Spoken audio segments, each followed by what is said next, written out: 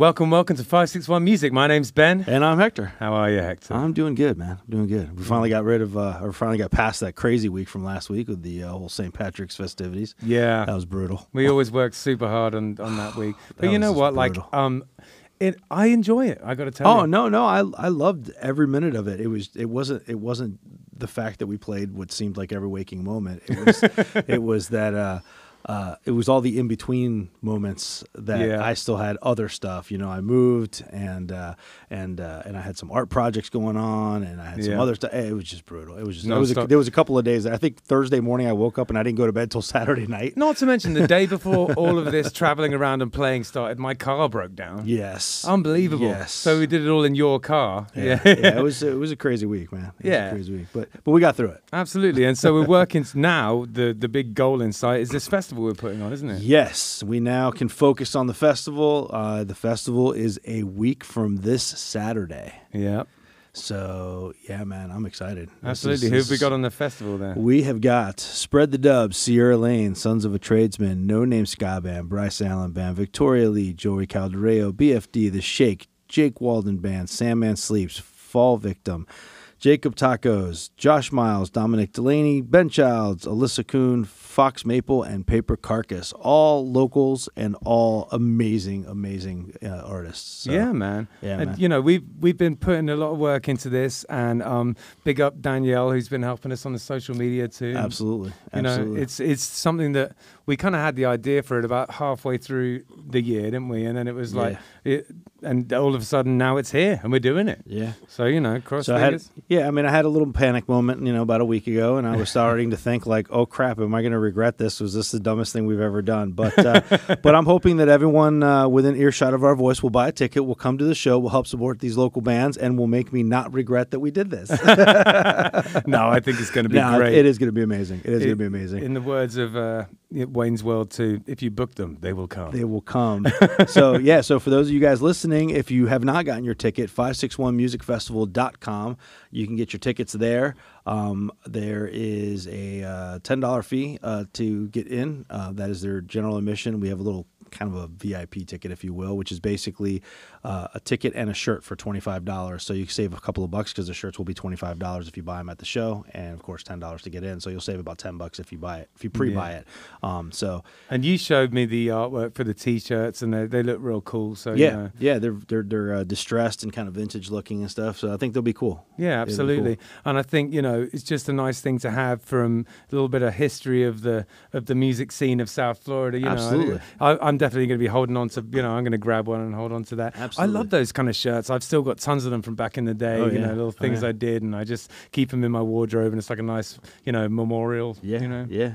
Well, hopefully we're going to have some good weather, and man, everybody needs to get their tickets. Get your tickets up front, actually. Get your tickets before you get there. One, save yourself some time at the door, and two, we are doing cash only at the door, so save yourself the hassle of having to deal with the ATM machine and all that crap when you get there. So yeah, for sure. Absolutely, yeah. So please come, because you know, we've been putting this thing on. It's going to be amazing. We've all been working really hard to do it, and the only thing that we need now is a bunch of people to come and make it a blast. So we'll see you there. And shout out to Dave from Matthews Brewing for helping us along the way here and get this all squared away and everything. So, yeah, absolutely. He was very informative. We had a meeting with him last week, and he kind of helped us, you know, cross the T's and dot the I's. Sure, absolutely. Yeah.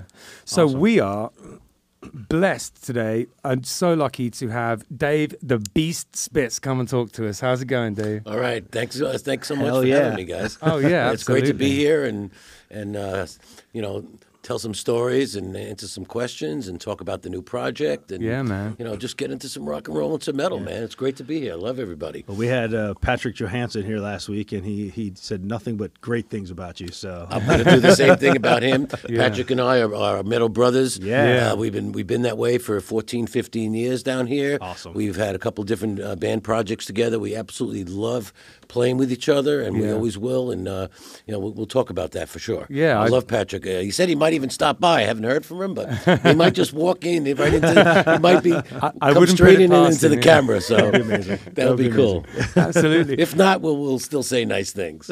So for the uninitiated, Dave has been in just some of seminal acts. Let's start with the most obvious one, Black Sabbath. I mean, Dave was in Black Sabbath from 85 to 87. Great White, White Lion, Band of Americade from New York, Slam Nation, Insomnia, Purple Heart, Cooney, Deep Set, then a tribute down here called War Pigs, Prophets of Doom, and now he's working on a project called United Metal Coalition. It's a brand new project, and that's what he's here promoting. So we're going to be asking him a lot about that. But you know, we would be remiss if we didn't just explore some of your illustrious metal history. I think is important to talk about. But first off, what I'd like to know, and it's something that we ask all our guests, is how did you find yourself getting into music in the first place? What was the beginnings? Interesting question. I have no problem with that. I come from a musical family, not necessarily musicians, but you know, music lovers. You know, both my mom and dad, Irene and George, rest their souls. They're not with us anymore. Were music people. Actually, my mother, she did play a little piano. They kind of forced her when she was young, so doesn't really count. But my dad was a music fanatic. He was a jazz, Sinatra, and a big band fanatic. So probably from when I was in my mom's womb, there was music, you know, in the blood, in the house, you know, constantly. And a funny story, my people, you know, because people used to ask my father when they would meet him, because he would come to some of the shows, you know, and, you know, he was all excited. You know, he had a good time because he loved music. And they would ask him, George, you know, did you ever play music? Because I didn't play anything but the phonograph. You know, he never played any instrument, so I maybe got it down the hereditary line, but it started very early. I think I started playing clarinet in like first or second grade, and I was a soloist, you know, pretty quickly. I was blessed with a lot of just kind of natural music ability, and I had classical training in those early formative years. Okay, you did, you know, in the very beginning, and then you know, I was kind of a brainy kid. I skipped second grade, you know, not tooting my own horn or whatever, but you know, I ended up hanging out with this other guy, Matthew Curtis. They used to call him Posh, and then his family moved away, so I started hanging out with, you know, some of the other like crazier guys when I was very young. You know, I was like 10 or 11 or whatever. Gotcha. You know, and I had some other people from up in the Catskill Mountains, you know, that used to turn me on to music. But, you know, I started hanging out with one of my neighbors, this guy Jay Riley, and some other friends, and they were into more heavier music, and I had some other influences from babysitters and people up in the mountains. Anyway, so I just started getting into rock and roll very young. Yeah, cool. So I kept bugging my father. I'm like, you know, I mean, I was play clarinet, but I was like sick of that already. I wanted to get into, you know, I wanted to play rock and roll. I get it. You know, so he got me like a cheap acoustic guitar. I think I took like 3 or 4 lessons at the local Samsondale music store, and I'm like, I want to be like Jack Bruce from Cream. He was really my main idol, you know, in the beginning and stuff. So among others, and you know, and Whistle and other people like that. For sure. Chris Squire and a lot of varied people, but Jack Bruce was really my main influence in the early formative days. So, and I kept bugging Dad, you know, I'm like, you got to bring me a bass, and eventually he brought me home some like cheap bass, whatever, and I just taught myself, you know, and then he got me a Gibson EB3, you know, and then it just kind of grew from there. So, you know, I've been playing bass well over 50 years, you know, for sure. So that's kind of how it started, you know. I had the classical training in the beginning, but then really, you know, self-taught. I played a little piano and I played a little guitar, but you know, bass is my thing. What was it about the bass that you think that drew you to it? Why do you think you settled on bass? Well, you know, some people might differ, you know, because they're into guitar players and singers or whatever. Everybody likes something else, but to me, the rock and roll, you know, even before metal, but you know, rock and roll metal, it's really about the rhythm. You know, that's what sucks people in, whether it's conscious or subconscious, or they know it or don't. You know, it's the rhythm of the music that really drove me a lot. You know, so I mean, that's the best way I can answer that. It's really that, you know, and the bass was, you know, was holding down the fort. You know, you got to understand drums, which, you know, once you get into bass, you start learning that, you know, it's all about bass and drums, you know, being on the same, you know, mental and physical, you know, wavelength. It's really about the rhythm, you know, and it grows from there. The music and the riffs and the singing, everything, you know, obviously grows. Every instrument and member is an integral part of the song and the band and the image and everything. But I think really when you get down to it, that's what drives people is really the rhythm, the bass and drums behind it. You can feel it. You know, yeah, you feel it. It's physical. Yeah. You know, it makes you move.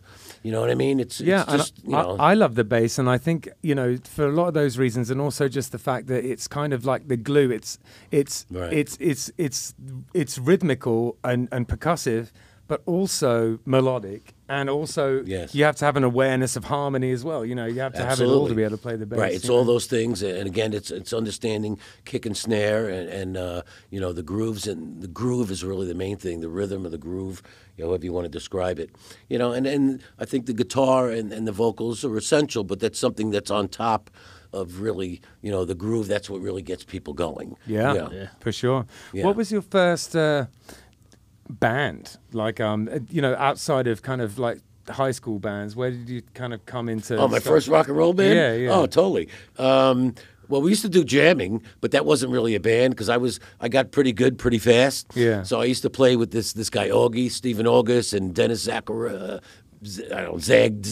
or something. They were like several years older. Now remember, when you're 11 or 12, you know, if you're playing with guys that are like 13 or 14, you know, 15, that's like a big difference at that age. You know, most, you know, guys that age wouldn't even talk to kids. Yeah. But they had found out about me in the community. Cool. So I used to jam with them all the time, and my neighbor, Jay Riley. So I was, you know, pretty young when the older guys would kind of get me to play. But the first band that I had was, I think it was middle school. I think maybe 7th or 8th grade, maybe even before 9th grade in high school. It was called Rockside.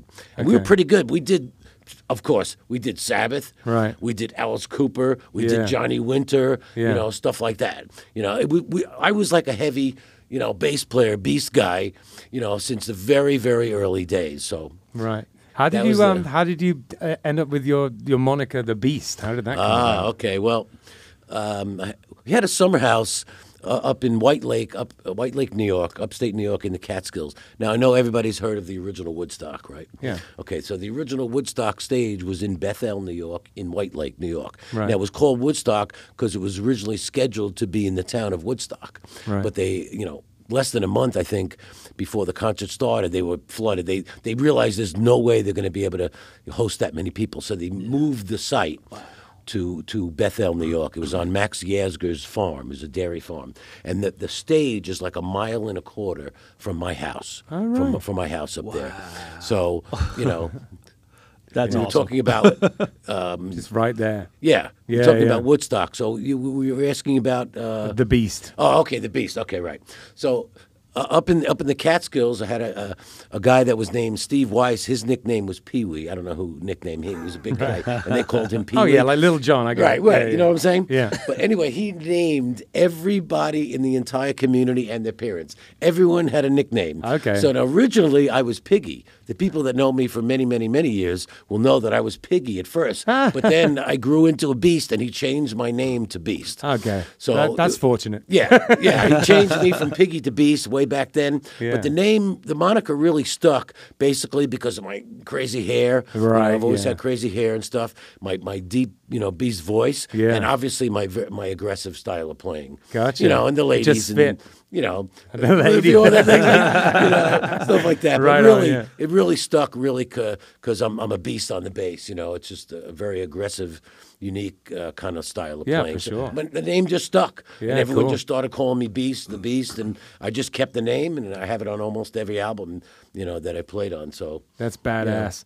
You know, I feel like some people end up with with good nicknames like that, and some people don't, you know. And I was always jealous. I never got a good one. So you needed a guy like You know Pee Wee what? to name you. That's You know why. what though? That's not 100% true. Patrick Johansson calls me Ben Wildchild. So. That's right. I heard that on his interview. That's right, Patrick. Nicknames are cool. Like Yeah. I said, they can be good or bad. Doesn't matter sometimes, you know. And if they stick, and it's just another thing that people remember you by. My wife's got a couple nicknames for me, but they're not very good. I thought you were going to say, but I can't utter them on air. Right. Yeah, that too. And, you know, like I said, it just stuck. And people that know me, my closest friends, they call me Beast. Right. Beastmaster, you know. Oh, yeah. Beastmaster Esquire, whatever. It's different variations or forms of that. But, I like you know, that. it's stuck. Beastmaster Esquire. Yeah. It's a little bit of everything, Yeah, right? well, the Beastmaster. The law, everything. You know, yeah. that was a natural, you know, extension there. But Esquire, because, you know, most people know I'm an attorney. I've been practicing over 22 years now. So Right. Just at the side note, what kind of law do you I do personal injury, you know, accidents, and I do different types of contract work and stuff. Nice. Yeah. My wife actually has been working, 24 years now for a personal injury. Yeah, Okay, so you can here. relate. Yeah. Yeah. What would you say that the first band was that you really taken seriously, that got off the ground? You know, that was like a real act. You know. Well, you and I, me and Hector were talking before we went on air about Americade. Yeah. The band I was in with Gerard and PJ DeMarini out of Brooklyn. Yeah. And Walt Wildman Woodward, rest his soul. He died quite a while ago. We miss him. He was the great drummer. Anyway, I don't want to get into too deep Americade stories, but that band was a pretty interesting band. Yeah. Like we were chatting before. Yeah. We were hunting down a record deal. We tried to do things a little different, you know, than the, you know, tri-state, you know, New York, New Jersey, Connecticut, you know, area. We tried to kind of bypass the clubs, and we rented theaters and used to send limos for record people to come down and see the show to, you know, try to get a record deal. We had already produced our own record and stuff like that. So it never really got, you know, a huge, you know, major label record deal. Yeah. But I'd say, you know, that we're really close and we're pretty well known. You know, Yeah, cool. A lot of the music is available now, you know, on Spotify, I think. Or I forget where Gerard has it now. So if you want to go back and check that out, you know. Yeah, I found it on Spotify when I was looking for it. There's a lot of tunes. I didn't play on all of them. They did some stuff after I left. You know, when I left Americade to join White Lion, they did some other recordings with some other musicians that are pretty cool too. But, you know, like I said, they didn't really make it big time. Yeah. But, you know, we were on the map. We're still on the map. You know, it's still out there. People can find it. So with White Lion, are you on the recordings with White Lion? Actually, I joined after they kicked out Felix Robinson. He was the bass player for Angel. He was the first bassist in White Lion. I don't know the whole story, whatever. But Yeah. you know, I was telling you guys a little earlier. I had gotten a call from an agent friend of mine, and White Lion was looking for a bass player. They were trying out people from all over the country. They tried out 80-something guys or whatever. And, you know, and I went down there, and we all hit it off and had a great jam. And Vito Bratta was trying to screw me up. And, you know, I'm battling back with him. And Mike Tramp ran up and sent everybody else home. And we got a guy named The Beast. So go home, you know. So I actually didn't record on the first record, Fight to Survive. My picture was on the record. Right. And, you know, we were doing a bunch of demos. You know, after that, it's kind of a long story. Eventually, it did come out on JVC Victor as an import. Oh, right. You know, but that was before. Another long story. Originally, they had a big deal with Elektra. Yeah. And, you know, a lot of the White Lion people might know some of those stories, but the record was just shelved for whatever stupid reason. It used to happen a lot, didn't it? You know? Yeah. Who knows? You know, record company stuff, whatever. Yeah. And so I actually didn't, even though my picture was on it, I didn't play on that. But you know, people know me from those songs. And then we recorded a bunch of demos and stuff. And then as things turned out, I ended up leaving White Lion, you know, to join Sabbath before they did the next record when they eventually got a deal. I think it was with Atlantic. Yeah, so I'm just, you know, in awe really that you were in Black Sabbath. It's quite incredible, really. Seriously. And you know, when it comes to bands, you know, it's top 10 influential bands ever. You know what I mean? Yes. It's like that. It's just unbelievable. Maybe top 5. You know, and how was that experience? Amazing. Yeah, amazing. Like I did said, a ton of touring. Yeah, we did a lot of touring, a lot of recording, a lot of good times, a lot of crazy stuff that, you know, I don't like to talk about negative stuff, you know, in interviews. Some of it's kind of private, you know, between bands and management or whatever. Sure. But it was a dream come true for me. Like I said, the first band I was in Rockside, we played Black Sabbath. I grew up listening to all those records. I knew every note Geezer Butler ever played. Right, yeah. You know, it was just part of my essence, you know. So you know, I think I always say this about Dave Grohl, which is that the best musicians are fans first. Yes. You know what I mean? You have to really be into it to be able to take it to the place it has to get to. Yeah, that's very true. And if you're lucky enough or fortunate enough to be able to audition or have somebody put you forward to a band like that was one of your idols, or the band, something, music that you grew up with, it's just you. It's all about you. How well do you play? It's not just playing.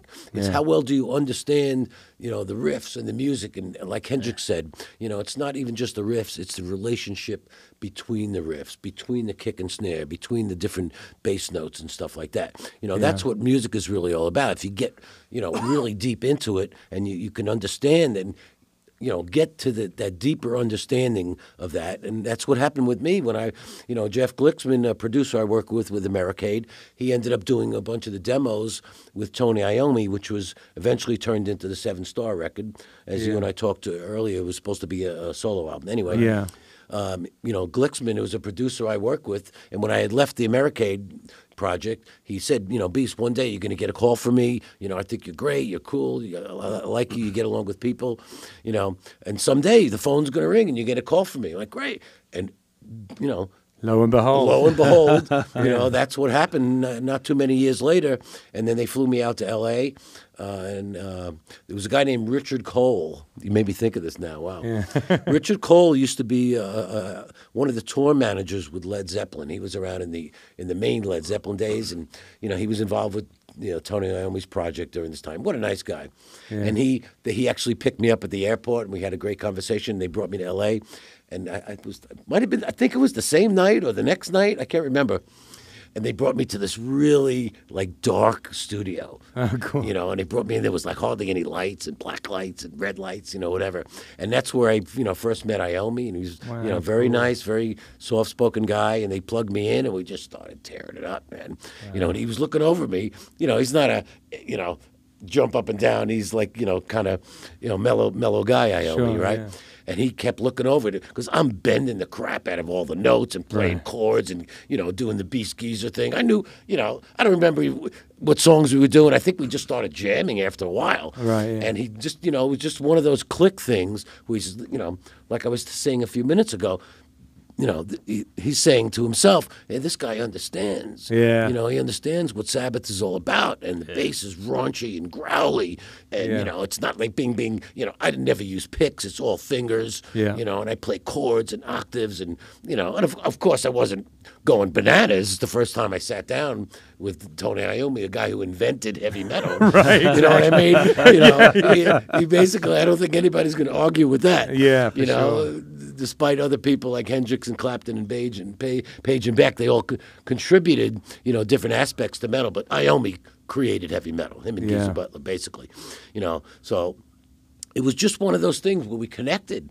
Yeah. And I've heard stories, Tony and some other people have told me stories after I was in the band, that there were other times when Geezer wasn't able to do certain things because of family obligation or whatever, and they would bring in some other English guys just to try to fill in, and they all, sat down and they play with picks, and I always get this guy out of here. Yeah. So I heard some stories like that, but like when you were asking, it was a dream come true for me. I was a young guy, I was in my 20s, and it was very exciting. I imagine. To play with people that you grew up with, listening to, like you were saying before, it's a blessing, really. Yeah. I look back on those years as a wonderful time in my life. Yeah. Yeah. Totally. It's good memories. How did so? What was the experience like recording the record? Very interesting experience. We had Jeff Glicksman, we were talking about before. Yeah. He was producing the record, and at that time it was supposed to be Iommi's solo album, and the original idea was that each track was going to feature another world-famous, metal singer. Right. It was going to be Ozzy, Dio, Glenn Hughes, Halford, a bunch of other people. Yeah. Each guy on a different song. That was originally how it was. So when we recorded the basic tracks, just for that album, just guitar, bass, and drums, we had no idea who was going to be singing, really. There were no lyrics at the time. It was just basic structure of the songs and the riffs and the changes, and the arrangements and stuff. Yeah. Which is very interesting because it's Yeah. kind of a weird way to do a record. You want to know where the singing is. Sure, scratch So, tracks and yeah. stuff with all the vocals and everything. but, Exactly. yeah. So it was not done that way. Wow. It Right. was not, and there was some changes that were Yeah. made, and some editing, when eventually Glenn Hughes was hired to sing on the whole record, Yeah. for 7 Star. But when we originally did the basic tracks, it was just, Tony Iommi, myself, and Eric Singer on drums. And Jeff Nichols, there was a little keyboard, not too much, but Gotcha. there was a little. So it was pretty much like, really raw, basic tracks. I think they were killer. They were, Yeah, it was like definitely. really heavy. It was obviously a different kind of Sabbath album because it For was sure. supposed to be a solo album. Yeah, You I wasn't super familiar with it, but I've been listening to it over the past couple of days, and it is a different album. It's a good album. Great album. And we caught a lot of flack when it came out. Oh, really? Back in '86 because people hardcore, and I understood it because I was a hardcore Sabbath fan myself, and Yeah. I love Geezer to death. He's a like big trying one to of make my a big Star Wars movie or influences. something. It's just like hallowed ground. Hollow ground. And there were people out there that were like, there's no way I'm not buying that record, But as time, progressed over many years, obviously, or 30 years already, people love that album. They praise that album. Even diehard. There's obviously a few holdouts. Sure. You're never going to please everybody with anything on Yeah. this planet. You know what I mean? But generally, it's considered, kind of a masterpiece, really. Because Yeah. it's different than the other Sabbath albums. I mean, there's some bluesy stuff, In Memory, which is about Iommi's father. But you got In for the Kill, you Yeah. got Turned to Stone, Yep. and No Stranger to Love, the ballad, which was the single they released.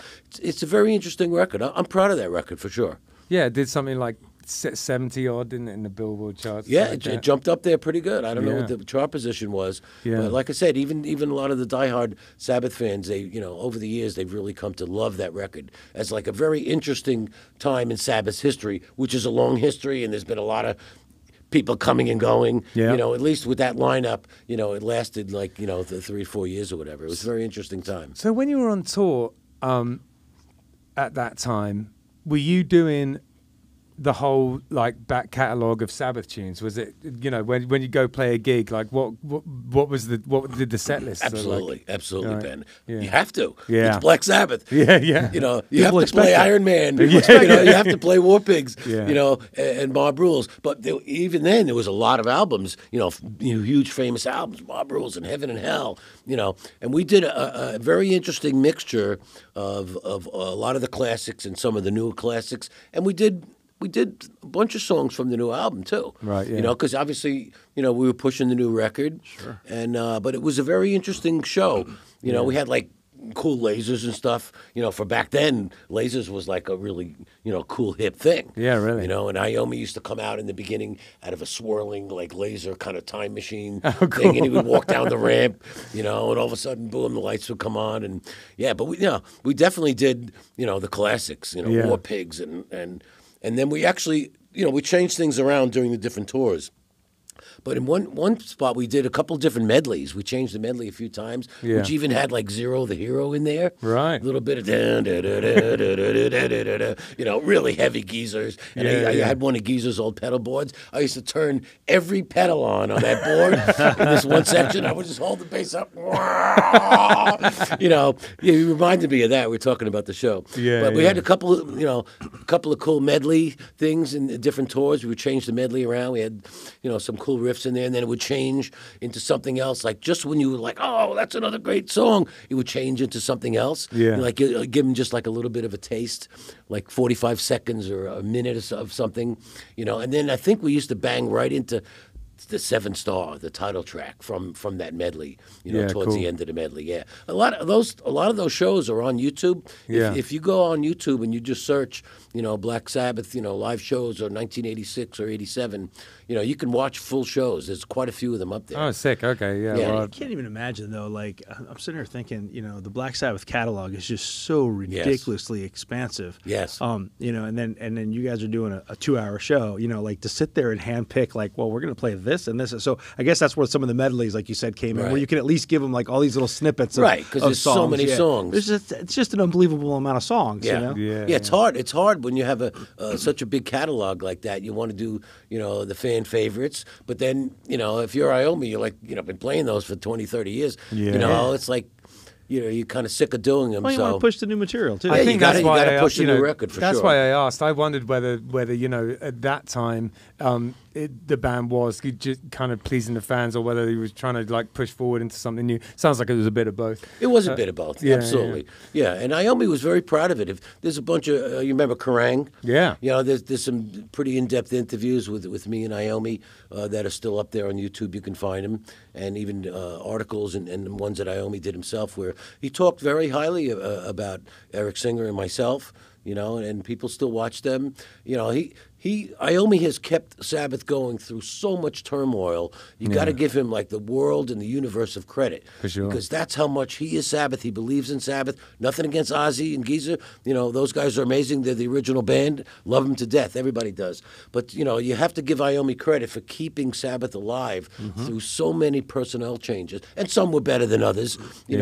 I'm not comparing mine to others. There were other people that, were in the band, besides me and stuff. But, to be a part of that, like we were talking about What a before, legacy. it's rock and roll history. Absolutely. People will remember that, What was the touring schedule like? Was it like the Endless World Tour type situation? Were you just constantly touring? Not really. I mean, Right. we did a bunch of different parts of the globe, but because Glenn Hughes, as most Sabbath of this, fans of this period know, Glenn Hughes sang on the 7-Star record, but it was just a difficult time in his life, and it didn't really work out. He wasn't in the band that long after the album came out, which kind of screwed things up. For the band at that time. Yeah. When you think back on it, because we had to replace him in the middle of a tour. Yeah. And most people who know Sabbath history know about Ray Gillen, rest his soul. Yeah. I basically discovered Ray Gillen. Yeah. He was playing with the Rondinelli band, in New York. Kind of a long story, but, and then Iommi and Don Arden, the manager, had come to me and said, obviously things aren't working out, right now. We need to find out. And I says, hey. And I guess when I think back on it, I was probably ballsy of me to actually say to them, I've got this guy in New York, Yeah. But they came to me and they said, Dave, we heard that you know this guy in New York. And I says, yeah, I do. He's not a known singer or anything, but I'm telling you, this guy is unbelievable. You have to check him out. Cool. So, get too long of a story there with Ray. But obviously, Ray eventually got the gig, and we continued touring. But business-wise, it was very difficult at the time because you had Glenn Hughes singing on the record, Right. and then you bring in another singer in the middle of a tour. So we kind of had to end the first part of the 7-Star tour, prematurely. Gotcha. Yeah. So, post Sabbath, what was the next thing that you found yourself doing? Post Sabbath, okay. After that, I always planned on going to law school, so I went back and did some graduate work first. I thought maybe this is the time that I'm going to do it, and of course, I drifted right back into it. I had met another singer, this guy named Leo. Too long of a story there as well. And we moved to L.A., and that kind of turned into me hooking up with Chris and Pelletieri. We didn't talk about that earlier. No, we didn't. But you may be thinking of it now. Yeah. And obviously Patrick also played with Pelletieri, not at the same time as me. Yeah. More recently. Sure. But amazing guitar player, like Yngwie Malmsteen, kind of fast. Yeah. A progressive guitar player, and he was looking for another bass player because I think it was Chuck Wright. And Pat Torpey was a drummer. They had done the one record, the Stand in Line record, and then they were leaving. I think they were leaving to form House of Lords, if I remember correctly. Okay. And he brought in Sted Howland, amazing drummer from up in Cape Cod area, and because Chris had known Sted from before, and they needed to fill the bass spot, and Chris had called up Eric Singer and said, what's about this guy, the Beast? And he says, you got to call him up. So actually, when I was in New York, I had gone back to New York for a family thing or something, and I got a call from Chris and Pelletieri. And when I flew back out, I had left the other project like immediately, and just to join up with Chris. Right. So that's how I hooked up with Chris. So after Sabbath, that was the next thing besides that little project that was in between. Okay, cool. Did you find yourself back out on the road with this project? With Impellitteri, Yeah. we were working on some new songs. We did a bunch of shows. We didn't do any major touring. We Right. did play Japan because we Yeah. were on CBS Sony in Japan, Yeah. and they had a giant festival there. Oh, cool. Over 70,000 people, and it was the 20th anniversary of CBS Sony in Japan. That's awesome. So what they did was they invited, they chose one band from each of the genres on their label. Like Billy Joel was the headliner. They had Art Garfunkel, the Hooters, weird lineup, and we were like the metal guys, Right, with the Pellettieri. And that was a very interesting trip. We got to go to Japan, which I loved. It was a lot of fun. And we did a couple of warm-up shows for like radio contest winners. And there's a recording of one of those shows that's still on YouTube somewhere, which is really, cool. really good. And obviously Graham Bonnet, we didn't mention, he was the singer. Yeah. World famous singer from Rainbow and Alcatraz. Yeah. And Graham's a good buddy of mine. I saw him a couple of years ago down here. So, shout out to Graham if he's, ever gets a chance to hear our interview. But so we had we played some big shows. That was over 70,000 people in Japan. Wow. And we did a handful of the shows. And I then played in Japan, but not to 70,000 people. it was really something. It was I a lot haven't of played in Japan great or experience. to 70,000. Japan is great just to go there. It doesn't matter how many people you play. If you ever have the opportunity to go there, I know Patrick's gone quite a few times. Yeah. And so is Dave Lynch. We're going to talk about those guys in a couple of minutes. But Yeah. I'd love to be able to go back there. I really have good memories, of Japan. That's awesome. It's really a fun place. Absolutely, yeah. When I went there, I don't have that many moments where I felt like a rock star. But in Japan, I remember we were in Tower Records and they had like a cardboard cutout of the band. Yes. We got to stand next to Yeah, the cardboard right, cutout of that's the band. cool. That was a mega rock star moment for me. I Yeah. loved that. Yeah, I had a really good time there. And the guy who was walking us around, I guess the Promoter guy. like the artist relations guy, he was the same guy that dealt with Snoop Dogg, and he just treated us exactly yeah? the same way. He was taking us all these like super nice restaurants and getting us all drunk and everything. I have the same memories, Ben. Yeah, I have the yeah. same memories. They bring you all these cool sushi places. Yeah. And there was so many fans at the hotel. Like Yeah. they knew. I don't know how they knew where we were going to be because we didn't know half the time. They would just. Let me tell you something. When you have guys like that, when they bring you to Japan, you are going every minute. They have you booked on the famous puppet show. Did you do the puppet show? No, Really? No, I didn't. Oh, everyone! I wish I know. did. They do. They put you on this puppet show where you're on this.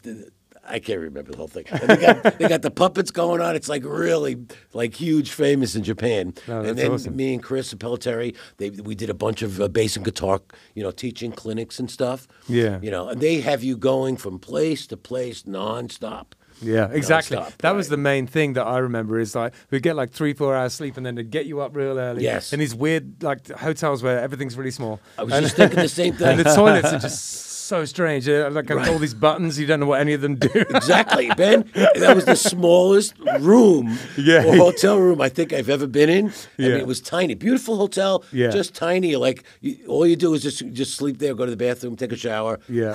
And Yeah, they got you. exactly. They're banging on your door. Get the hell. Yeah. Next thing you're going here. You're going here. Yeah. Then we're going for lunch here. Very exciting, fun time. And that's the way touring should be. It should be a lot of fun. You meet Yeah, people. definitely. And getting it done, while you're there. They Yeah. definitely made the most of your time for sure. So after this, what was your next project? I've got a whole list of bands, but I don't want to get them out of order. Well, What was the okay. next After thing? Pellettieri, Stead Howland and I stuck together. We had a couple different projects together in L.A. Let's see. First, after that, I had met this great Japanese guitar player. His name is Kuni Takeuchi. Okay. And I had met him through Eric Singer and some other people. He lived in L.A., a Japanese guy. And we, did some jamming. I think while we were still playing with Chris, it was overlapping a little bit. Yeah. And him and I, Kuni and I got along famously, and I started writing a bunch of songs with Kuni. Oh, cool. Just him and I in his little apartment there in California. Yeah. And I actually wrote the lyrics to most of the songs as well. Yeah. Which I don't usually do. Interesting. Usually have a singer doing that. But we Yeah. had some great riffs.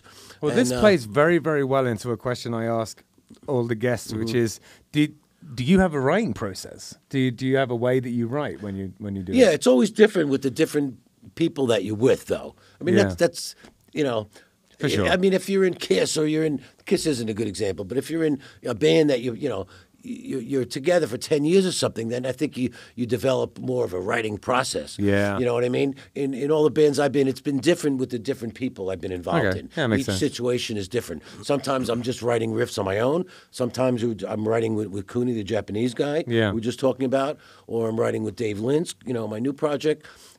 Some bands, you have somebody else that's doing the writing, and I'm just more involved in the arrangements. When it comes to and lyrics, recordings. how did you approach that? Was it just kind of jotting down ideas and then filling it in? Like the way I do it, I mean, these days, I just, anytime I get any kind of idea, I write it into my phone. And then, I just slowly build up a bunch of stuff. And then eventually I'll sit down and look at like the kind of sketches I have and start filling the gaps in. That's how Similar, I do but we didn't have any cell phones back then. Yeah. There was no such thing. So you'd Yeah. have a pad, a yellow or white, legal pad or whatever, and you have lyrical ideas or song title ideas or whatever. And I would similar like what you're saying, just jot down some notes, and sometimes you do a few lines together.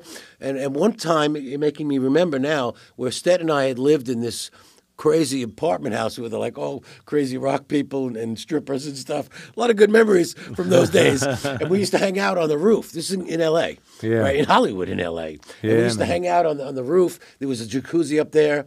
And I used to have my pad up there, and I would get a lot of ideas, and I would have headphones. I'd be listening to stuff, and I would make a lot of notes. I think I wrote a bunch of the song lyrics up on that roof. In the jacuzzi. Yeah, in the jacuzzi. Or getting the suntan, in between the jacuzzi. Yeah. But anyway, we're talking about Cooney. So, and Eric Singer was involved in that too. Okay, they both play drums in different tracks and stuff, depending on the schedules. And we recorded quite a few songs.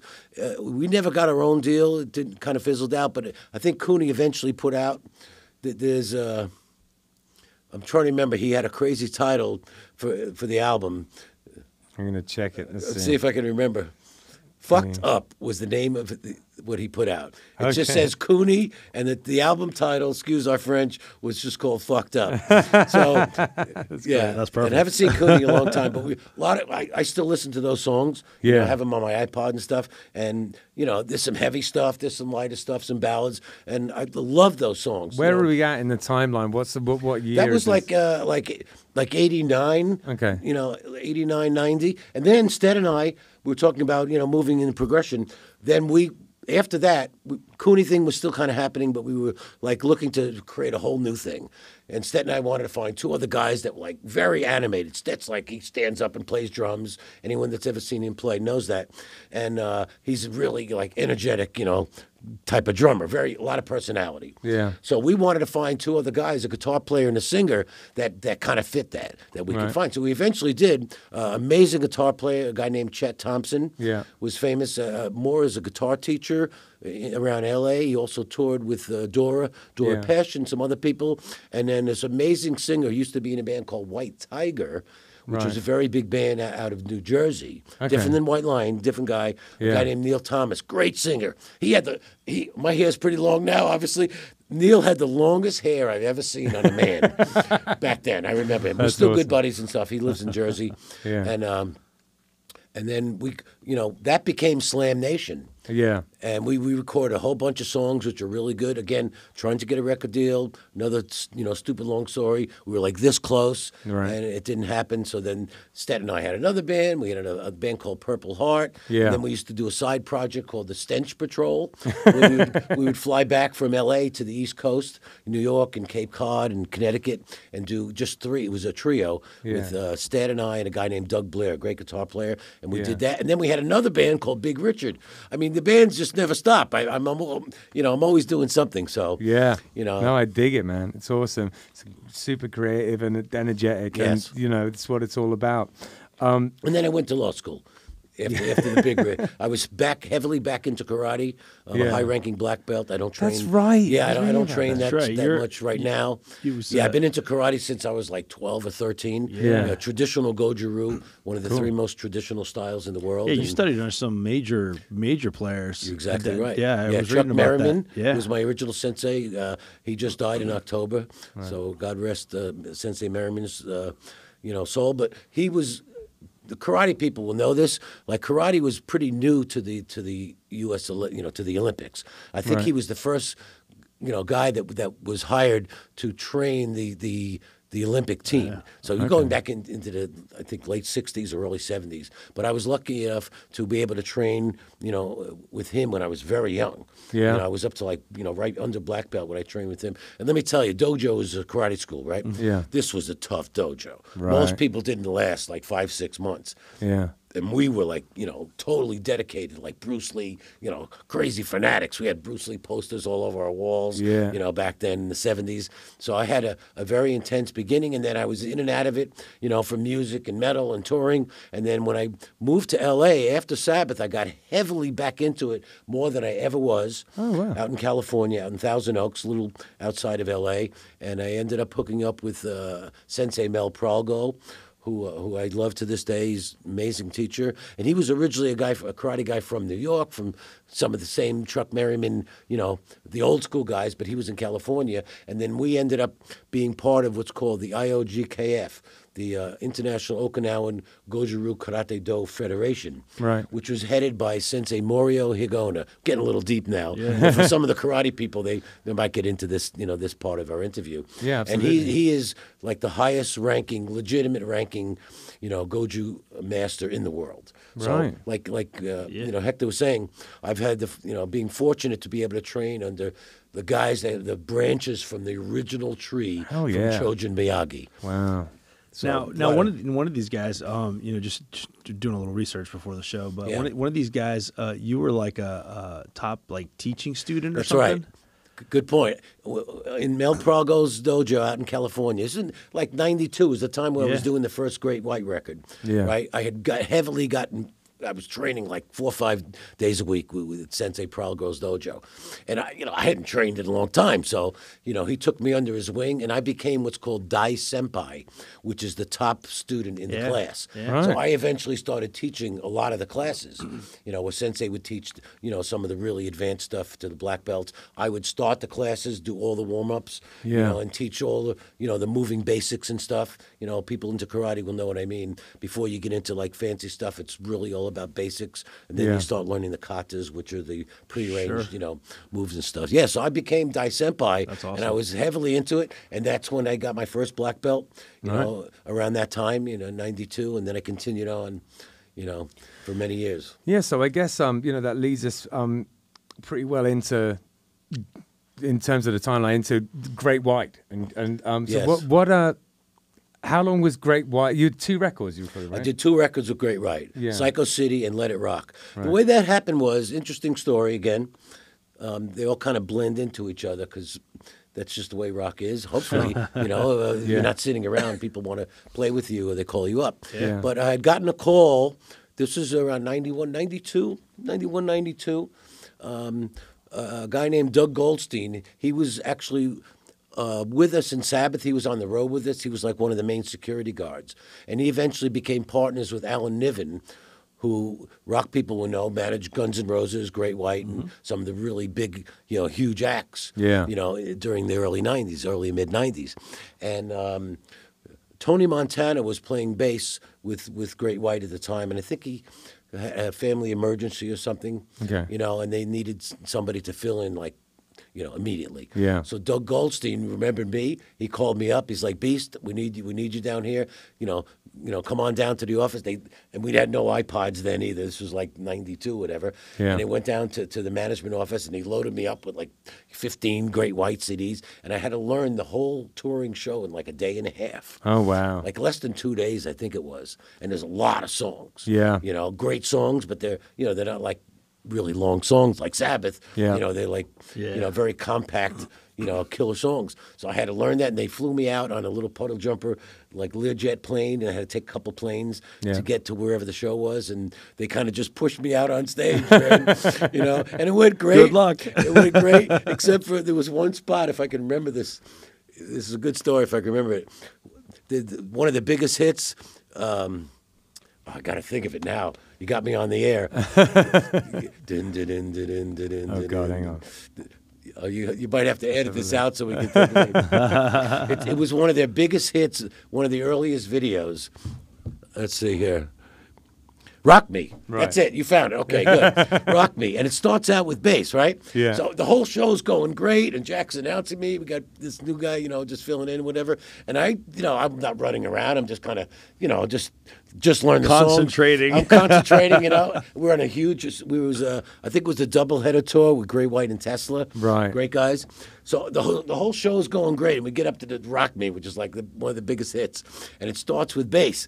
And Jack Russell's like way on the other side of the stage there, and I'm starting out, and I'm missing the, I'm doing like Children of the Grave. I'm going, dun, dun, dun, dun, dun, dun, and he comes running across the stage and yelling into my ear, no, Beast, it's dun, dun, dun, dun. I'm like, oh, yeah.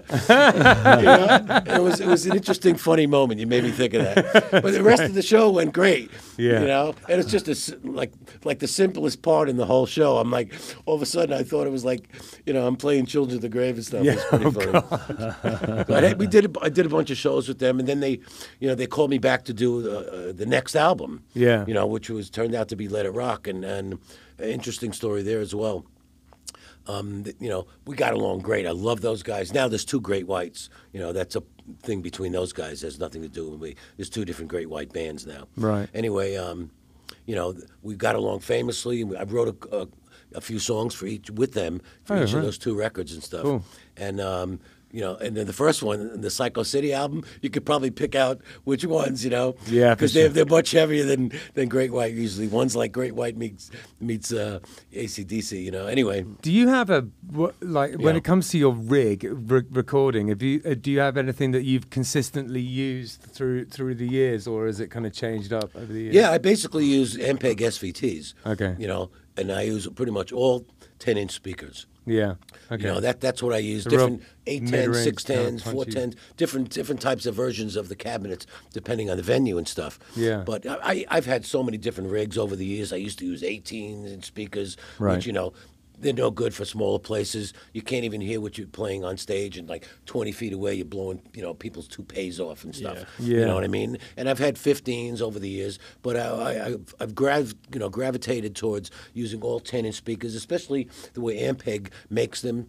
Bass players will know that in an 810, you've got 2, 4, 6, 8, and the shelving between them. Yeah. And it's just something in the way that the cabinets are designed that they move air. When Yeah. you're on stage, you want to hear punch. I'm a very aggressive player. I Yeah. beat the crap out of the bass. I do all kinds of slaps and slams and playing over the neck and chords and, all kinds of different sounds with my fingers. That's what I've developed over the many years of playing. That's what the Beast is. It's my style. Sure. There's guys that play better or faster or whatever, but they're never going to play like me. That's just my style. Sure. Yeah. And that, to me, that's what rock and roll and metal is all about. It's about developing your own style. Yeah, but certainly, generally it's SVTs. I have a bunch of vintage acoustic.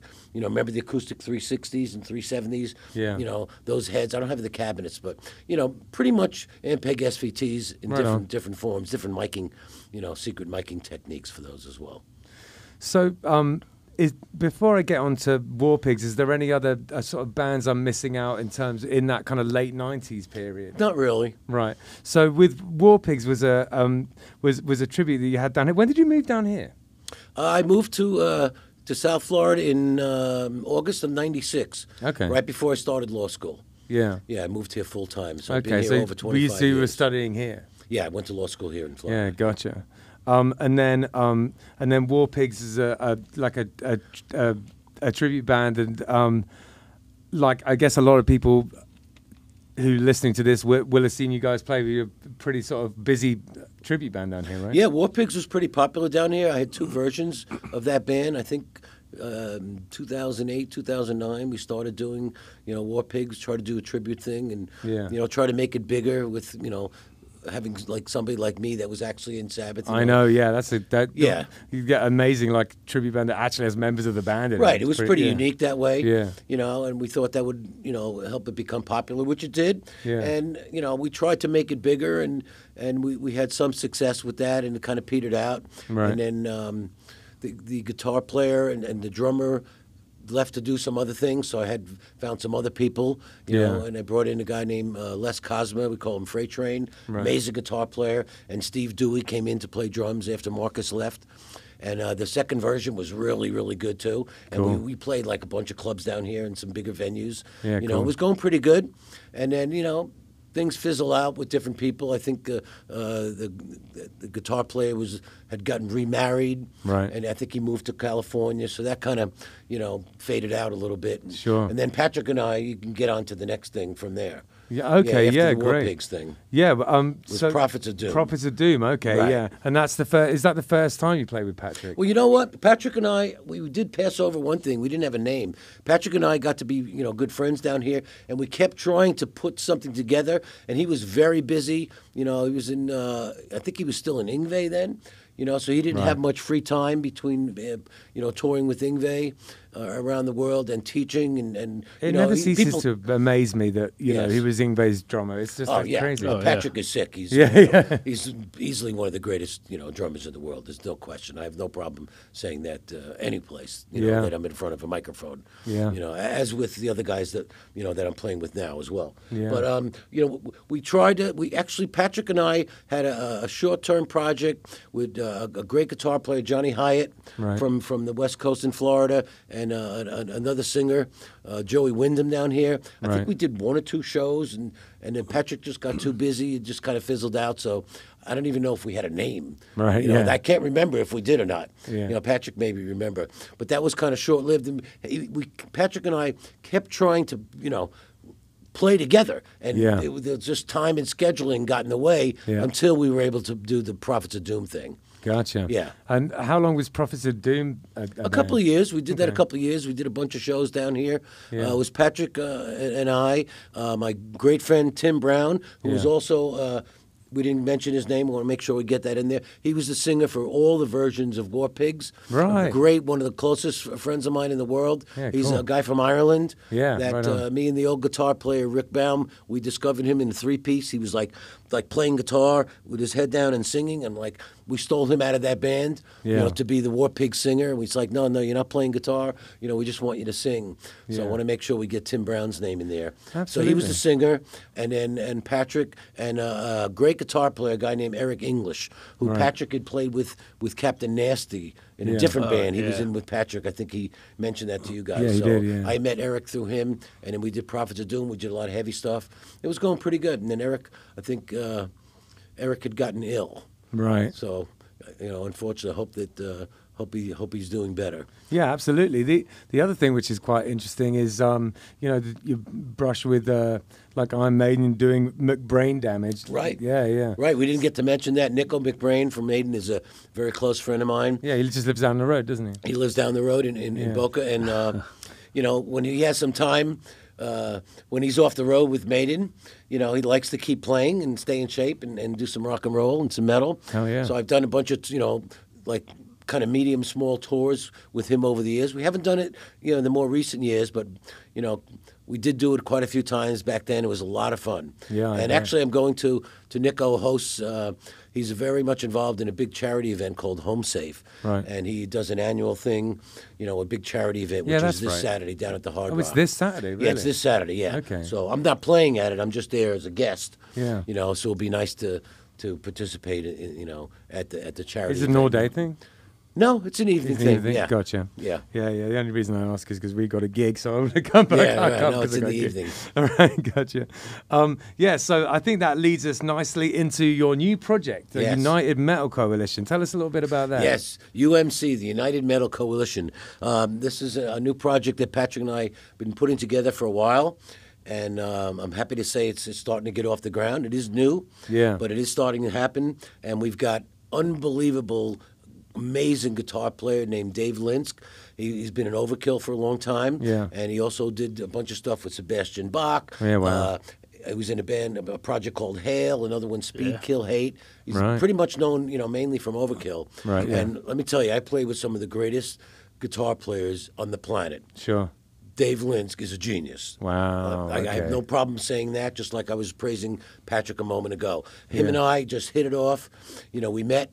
We were both teaching at the Rock and Roll Fantasy Camp. Okay. You know, a couple of years ago.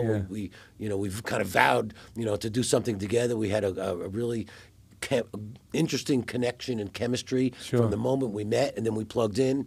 You know, even just doing like Zeppelin and the stuff that we were doing for the fantasy camp. Yeah. You and I have to play together. And Oh, it took yeah. a little time. You know, we had pandemic got in the way for a while. Yeah. You know, obviously it did for everybody. And we've got it going. We got a bunch of songs. We did a couple of big shows. We just played for the Monsters of Rock cruise. We did the big cruise party thing with like thousands of people there. There's a bunch of videos. I think you're going to show something. Yeah, you know eventually. what? Let's do that right now, Okay. and then we'll come back and we'll talk about it a little bit. Sounds great. Cool. Check it out.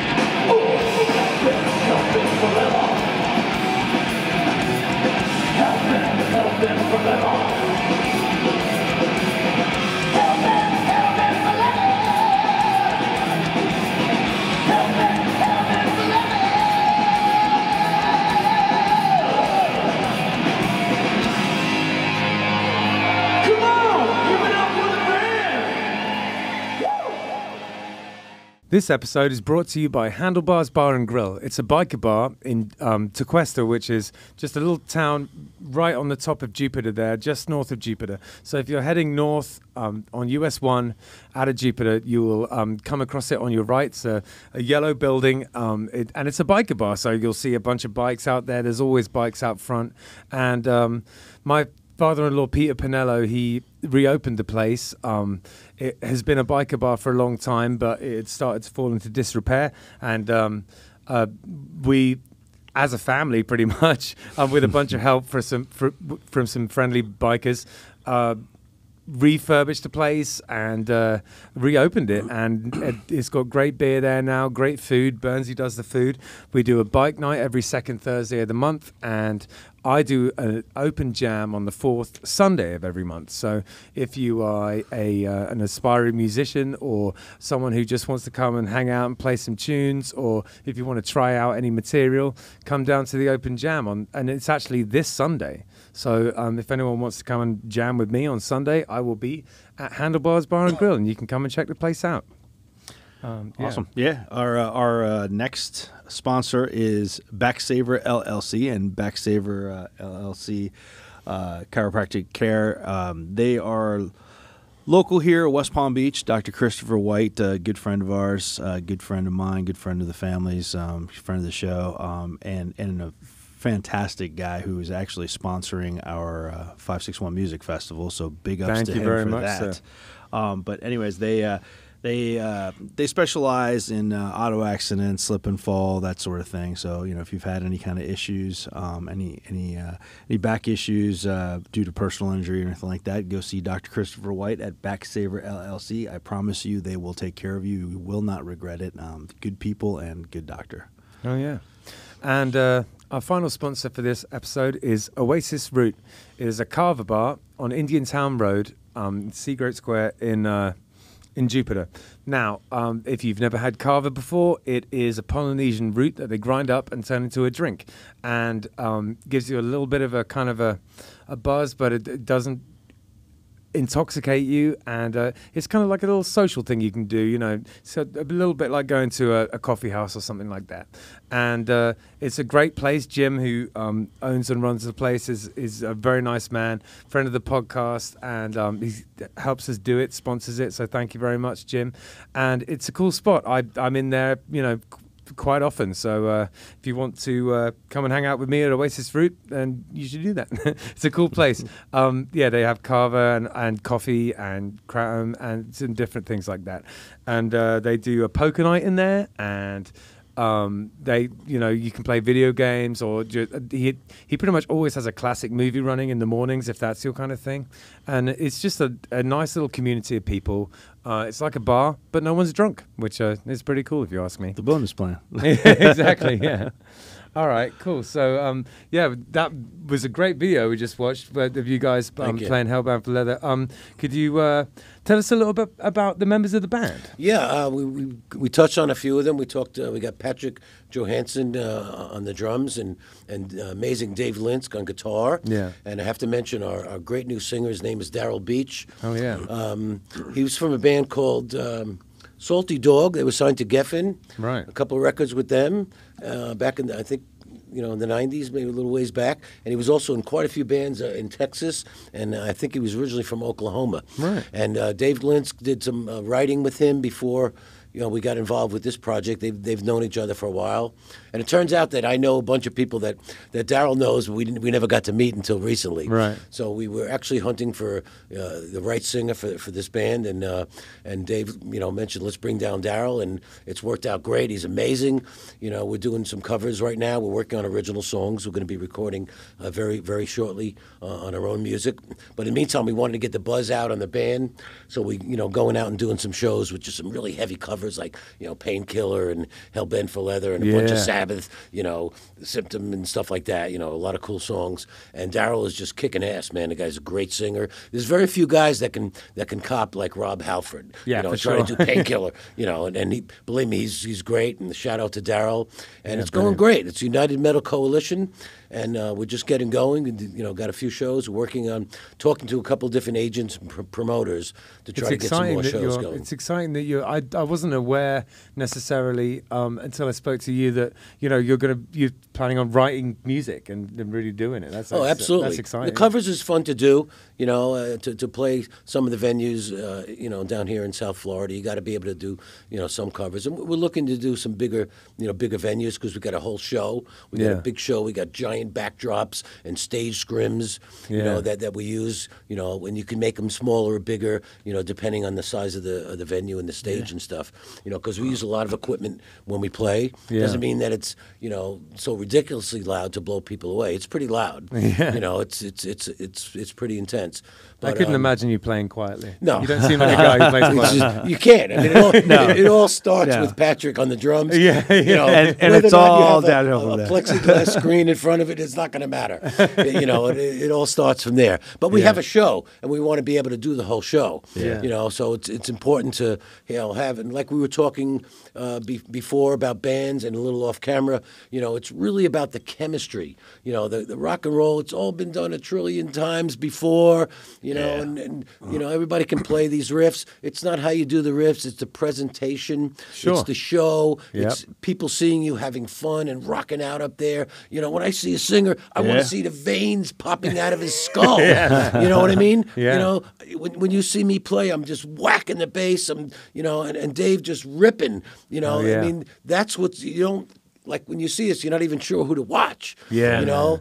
You know, it's just like a fun event. People, you know, really, really digging it.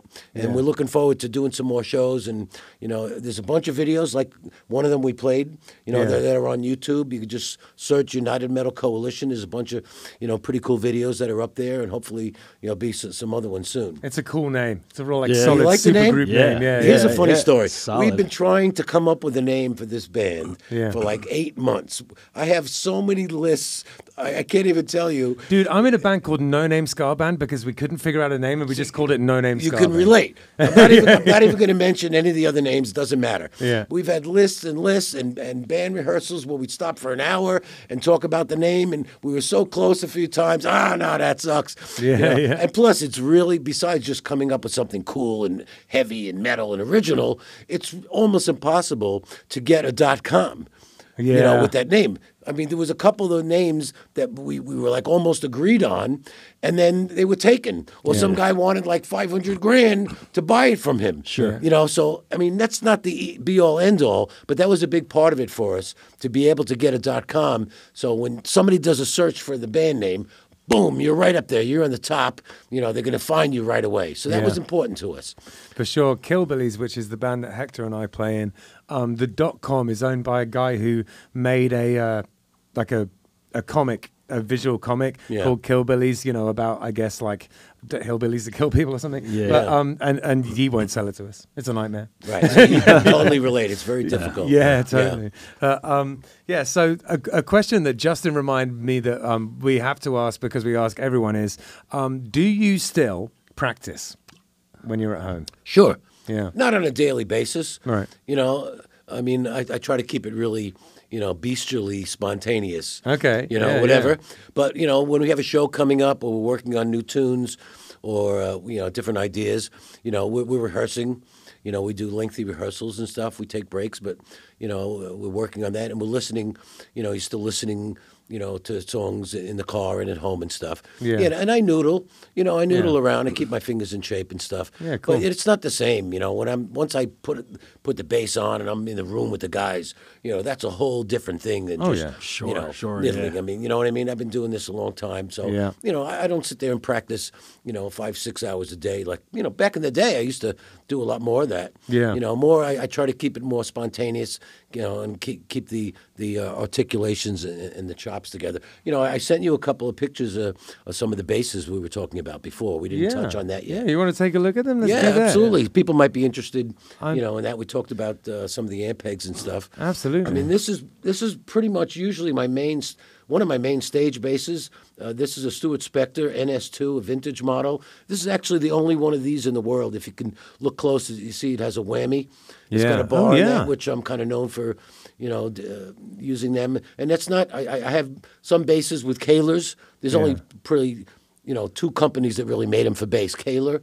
Okay. And I have quite a few with Kahlers. This is actually was done for me personally by Ned Steinberger. Wow. We're getting a little deep, but Ned Steinberger and Stuart Spector were partners back in the 70s. Right. And then they eventually split up and created their own guitar companies. And I'm good friends with both of them, and they're both geniuses, obviously.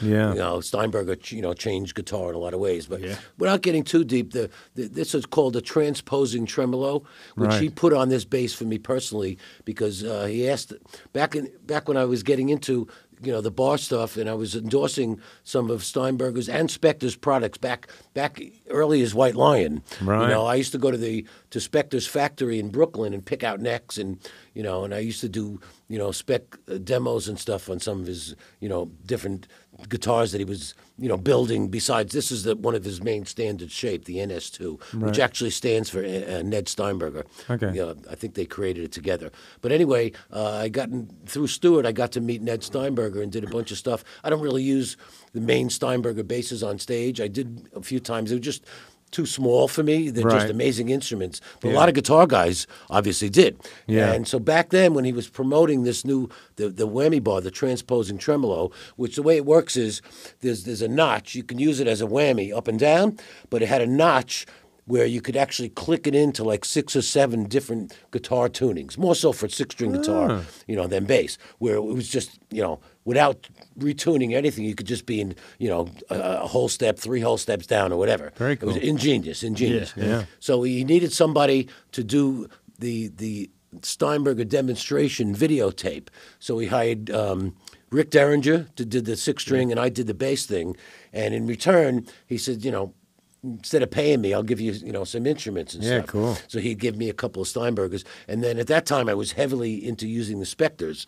Right. And I said, look, what I want you to do is to put a transposing tremolo on my Spector. Yeah. And a funny story, Steinbergers are known because they're headless guitars and basses, Yeah. which I love. I have quite a few of them, West Tones and some other models. But Steinberger, Ned, he wanted to chop the headstock. He wanted to chop the headstock off this bass. I'm like, there's no way. You know, nothing against that. You know, I don't have a problem using the double ball strings or whatever, but you can't do it. So he compromised, and he says, you know, it has a special brass nut on it, and he actually, you can't see it that closely, but if you look at the bottom of the picture, you can see the bar there. Yeah. And what he did is he cut, you know, it's a special type of, you know, installation for that. It's different than the Kahler tremolos. And so he actually made this one for me, and that's the only one in the world. Wow, look at that You know, thing. a Spectre with a Fantastic. Steinberger Transtram, and it's just, I mean, it sounds unbelievable. So that's usually my main stage bass, and if you roll on to the next shot, I've been using these a long time. That's a Philip Kubicki X Factor. That's a red one, a fairly newer model, which kind of sat at home for a long time. I'm mainly known for using the black one. I didn't take a picture of that one, which is, you know, pretty much beastly destroyed. Right. You know, it actually kind of belongs in the hard rock now. You know, from my fingers coming off the strings, you know, like you ever see like people put dents like in the wood? Yeah. There's like a half-inch gouge in the black ones. Fans of mine have seen me use it before, but in some of the recent shows I've been using this. It's just an amazing bass. He worked on the space shuttle. It's all based on ergonomics, interaction of man and machine. Oh, yeah. I could talk about it for an hour. We don't have much time, but you know, I switch off between pretty much the Spectres and the Kubickis. List for this band right now, you know, and I probably have over 150 basses. Wow. You know, they completely taken over my house. Yeah. You know, so that's another story. We were talking about it earlier. Hector brought it up that, you know, both of our wives are sort of worried about us because we have like, you know, 20 guitars or whatever. It's like, it doesn't even touch the kind of level that you've got. Yeah. It's complete insanity. Yeah. And I think I took one more picture. That's just one wall Yeah. of some crazy stuff up there. Yeah, you know, sick. there's a Guild Blade Runner on the top left. That's a very, very rare bass. Joe Perry made it famous. If you remember, he did it. Right, He did it in the famous Aerosmith video. His was all black. I think they only made about 100 guitars and 100 basses. That's very expensive. Then there's a Flying V, there's a Gibson Flying V, and the smaller one on the top. That's really rare. That's a Stanley Clark Spellbinder, Right. which I haven't really used on stage much. It's just a very, very rare instrument. Next to that is a BC Rich Warlock. Hard to tell unless you zoom in, but that does have a Kahler whammy on it. Right. And that's I mean, people know Warlocks. You've seen that shape Yeah, for everywhere. sure, yeah. But that one is quite rare because it's a neck through. You know, most of them were bolt-ons. Right. But that's a neck through, and it has, besides just the factory Kahler whammy installed, that one actually has all the advanced BC Rich Bitch. You know, the Rich Bitch was a famous shaped guitar. Yeah. Has the Rich Bitch electronics in that. And the one next to the Warlock is a Lace Helix, very interesting bass. And then you got a Gibson Explorer in the bottom left there. Yeah. Another one of my Black Spectres with no bar on it. And then next to that is a Warwick rock bass. And then I think the one next to the Warwick, the red Warwick, is a Black DBZ, Right. which I haven't really used on stage. The body's a little bit big, and there's a bunch of other ones on the floor that you can't really see. But I love those Spectres. They're real cool. It's just amazing. You know, Yeah, one of the finest instruments ever made. I have Alembics and stuff too. Yeah. You know, some vintage Fenders and stuff. They're not in the picture, but you know, they're really cool. Some people call them like furniture. You know, they're very, very expensive instruments. I don't really use them for metal. Sure. But, you know, maybe someday I'll be able to pull it out and use it. I go through different phases. Yeah. You know, depending on the band and the people I'm playing with and the material, you know, the repertoire that we're doing. You know, and as I get older, you know, your body changes and, Yeah. you know. You can get them out when you go into your jazz period. Yeah, you know, I'm into jazz. I don't really play that stuff. I mean, like, you know, more fusion stuff, like Yeah, sure. Return to Forever, you know, Chicoria and you know, stuff like that. You know, Yeah. I've had my phases. And I still listen to that stuff too because it just blows me away. They're just such amazing, you know, musicians. I met Stanley briefly one time. I thought my hands were pretty big, Yeah. and he shook my hand. It was like, you know, his whole hand engulfed my arm, man. Those basses that Stanley Clark plays, those Alembics, those are short scale basses. I don't know how he does it. Yeah, really. Yeah, I mean, the guy's just monstrous. But you know, I'm into, you know, a lot of different kinds of music. So the basses I use are just really depends on the mood I'm in and the you know what I'm doing at the time. You know, what I'm more comfortable. You know, with I have some Les Paul basses. You know, I endorsed them. We didn't mention Nuclear Assault actually before. Oh, that's true. Yeah, I toured with Nuclear Assault back in '93. 93, 94. Did a couple of fun tours with them. And I was actually using, I had a endorsement deal with Gibson. I was using some a Black Les Paul Beauty. Yeah. You know, and I pulled it out because Dave Linsk has got some Les Pauls. He's using some other guitars right now, but I said, I got to bring that Black Beauty, you know, maybe. And it was just so heavy, man. Yeah. You know, I hadn't pulled it out of the case in like quite a few years, and it sounds great, and it looks killer. Yeah. And I was like, bro, this is just too heavy. Yeah, you know, really. it's just, you know, I wasn't comfortable playing Painkiller, you know, on that. It's just too much going on. I know something that you wanted to talk about that we didn't get to is your interest in, you know, the local scene and education and that kind of neck of the woods. Do you teach? I do teach now and then. I wish I had more students. I know Patrick is, you know, really, really big on that. He has quite a few students. He's built up, you know, his student roster for a long time. I wish I could get to that point. I do teach, you know, here and there. I've done some seminars and teaching clinics for certain companies and certain music shops now and then. Once in a while, I'll do some private stuff. But, you know, I wish I had, you know, a lineup of more of steady students because, you know, like we were talking about before, it's, you know, none of us are going to be here forever. I want to be able to pass it on, pass my knowledge on, my insight, you know, to bass playing. You got a ton of knowledge and insight. I think you'd be, you know. And I love teaching. I have an instructional video out that's on Hot Licks that's been out. If you search, you could, I don't know if you could buy it, but you could probably find it on eBay and stuff. Interesting. From Arlen Roth, who was the owner of Hot Licks. When did you do that? Oh, I did that back when I was in Pelletieri, like 88. Oh, cool. I got to find that. That sounds interesting. It's great. It's a beginner's tape, you know, because I had reviewed all the other tapes, Entwistle and Billy Sheen. A lot of guys had other instructional tapes out, and no one had, like, you know, more for a beginner intermediate. Okay. So it's called Bass Fundamentals. Oh, it's nice. a great tape, you know, for if even, you know, more advanced guys. A lot of cool stuff. Even like 30 years later, you go back, you know, and I watched that video.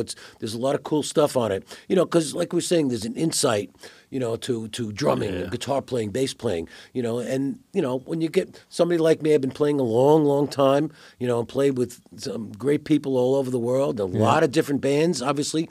We've been talking about it for a long time tonight. A lot of different people that I've played with. You know, you develop your own style, which is the most important thing. Like I said, it's all been done before.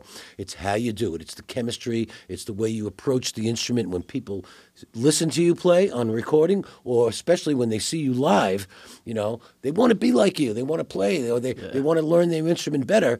And you're never going to be like me because I'm me. You want to be like you. But, you know, you go see us play, and you're going to get some insight. You're going to get some, you know, see me do things that other bass players don't do because that's the way I approach the instrument. Yeah. You know, I do it in a very highly emotional, aggressive way. Yeah. You know, sure, I lay back. I lay back when it's called for in a certain part or certain songs or whatever. That's your job, is to lay back, you know. But there's other spots when you're doing heavier stuff that, you know, you're going bananas and I'm playing chords and octaves. And I think knowing when to do that is a big part of being a bass player. Absolutely. That, you know, just knowing when to pop out of the box and knowing when to stay in it, you know. Right. Pick your spots.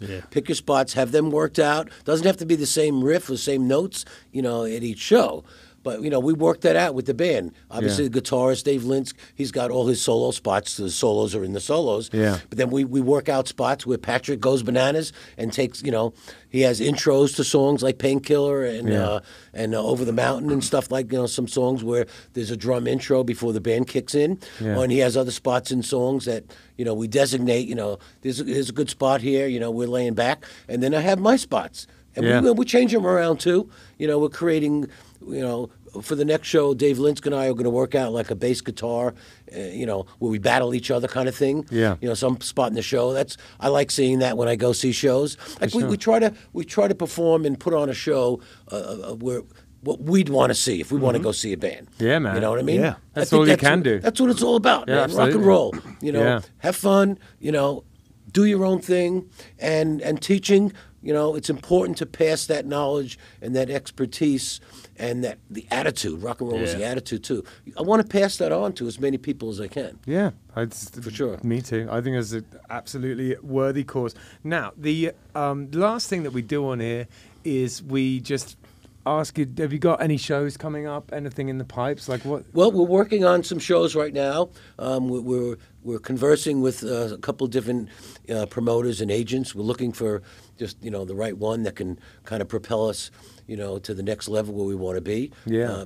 We don't mind playing clubs, but we like playing the bigger clubs so we can use more equipment and use the backdrops in the stage show. Sure. Because we don't want to, we don't want to appear small. We want to show people that it's the real thing.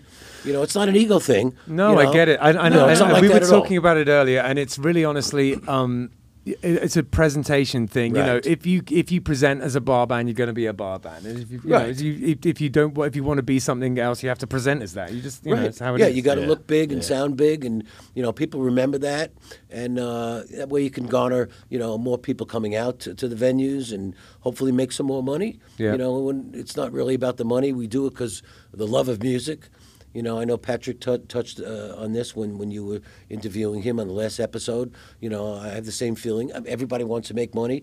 It's expensive to travel these days and to move the gear around. Yeah. And especially in our environment after the pandemic and gas prices, and it's pretty tough out there right now. So you got to be able to make some money. Yep. And we just want to put on just a great show. Everybody come to the show, have a great time, and say, I love that band. I want to come back and see United Metal Coalition. Where else are you guys playing? Yeah. Look me up. Go to Facebook, look us up. I can't wait to see you guys. Yeah, go to YouTube. We have a website that we're, a .com, which we talked about. Yeah. I think we've got a little bit up there. It's in progress. So, that's what it's all about. And for me, it's about the people that I play with. Yeah. You know what I mean? It's really about the chemistry and the love of the musicians. It's always been about that. Yeah. Pretty much in a lot of Me all too, the man. bands we talked about. Me too. Yeah. Music and your life, they just it blurs together for me. It's the same Right. thing. Yes. You don't want to be in a band with dicks. Right. That's not going to work with me. Or the ego crap either. It just doesn't work with me. Like we were talking about earlier, though, like the chemistry thing is a huge thing, and that translates, not just to you having fun and enjoying what you're doing, but it translates to the audience. I mean, if they don't see you having fun up there, they're not going to have fun at the show. I mean, that's just a fact. So That's a fact. And I'll tell you, we were just playing a show the other night up in Melbourne.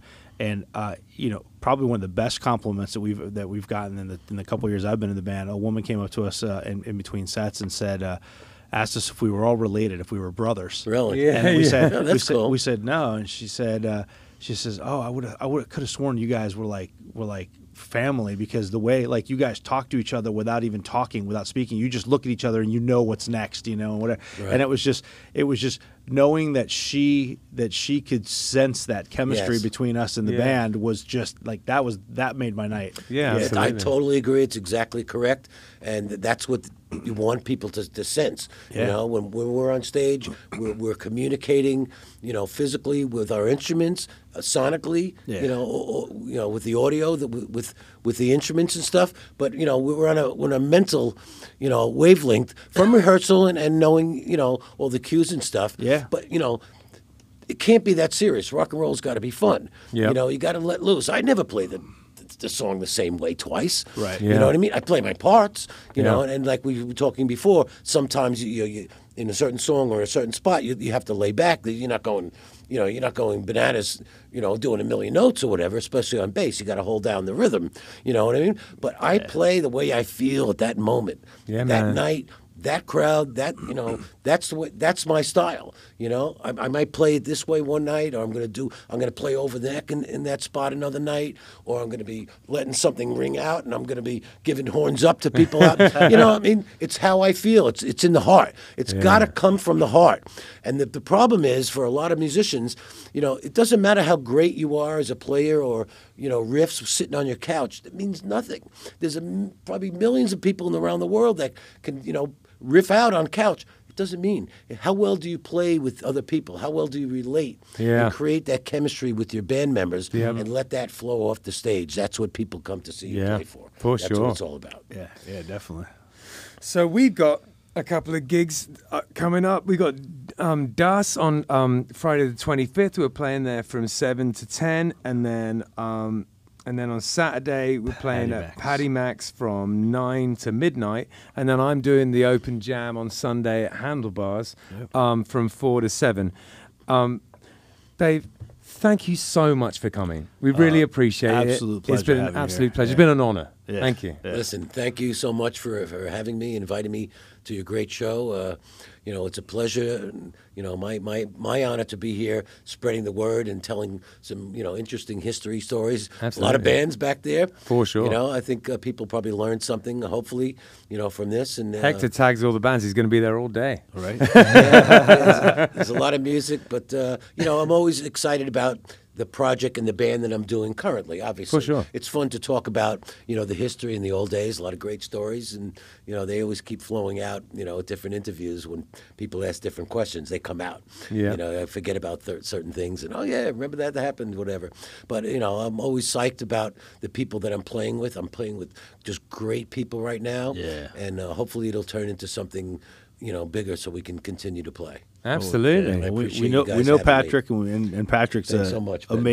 amazing musician and amazing guy just all around. So Yes. I can only imagine that the other guys in the band are Absolutely. equally as amazing. So Yeah, they are. We always try to get the right people to fit. Yeah. And sometimes it works, sometimes it doesn't. Like we talked about some of the other bands. Sometimes it's short lived, and sometimes they last longer. You never know. Yeah. Life changes all the time and stuff. Yeah. But the guys we have now with Patrick, Dave, and Daryl, we have a really cool chemistry. It takes time to develop that too. Yep. It doesn't mean we don't butt heads once in a while. That's part of it. But you got to be able to butt heads and then say, "Hey, I love you, bro." Yeah, exactly. Let's get rid of that song, or let's change this around, or whatever. Whatever it is. Yeah. If you take it too personal, then you're not going to make it as a band. It's true. And people are not going to sense that the cool chemistry that we've been talking about for a while. Yeah, it's true. And the guys that we sense got that. at the moment, like in Killbillies, it feels like that. It feel like a band of brothers. Like you could say something dumb and everyone will get over it in 5 minutes. You got to you get to that point where it goes beyond the superficial and It has to get to that point. Yeah. Otherwise, it's not going to work. It's a waste of time. Yeah. Time is valuable.